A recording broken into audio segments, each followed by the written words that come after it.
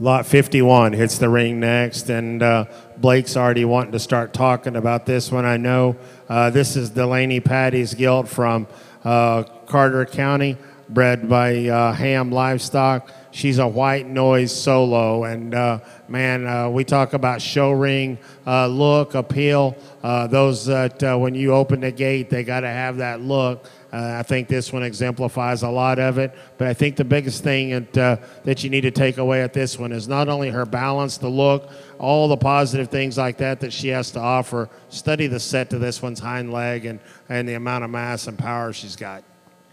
Unique. This one's different. You know, the shape of her skull is strong, but it's still tidy and crafty ahead of her blade. So hard to make them tall-shouldered and stay comfortable.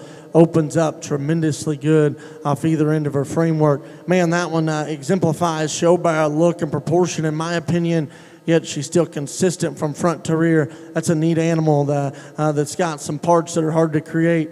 An extremely good one. Once again, these blues just keep coming. This is a square edge and a big back.